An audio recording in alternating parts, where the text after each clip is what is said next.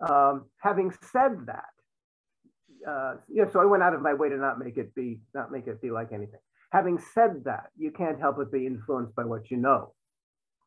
So all those languages that I'm kind of familiar with for one reason or another, there's little influence of them, of all of them in Klingon, but hopefully not in any way that anyone can really pick out. As I was going along, I kind of realized that, oh, what you're doing here is just like what they do in Navajo. Don't do that anymore. So I wouldn't necessarily erase what I just did, but I'd make sure that whatever I did next was very, very different. Okay, so there's influence of these things, but not intentionally. Somebody did a study shortly after the dictionary came out, comparing Klingon to the American Indian language that I did my doctoral work on, and determined that no, they are two different languages. Klingon is not based on that, except in the most general kinds of ways.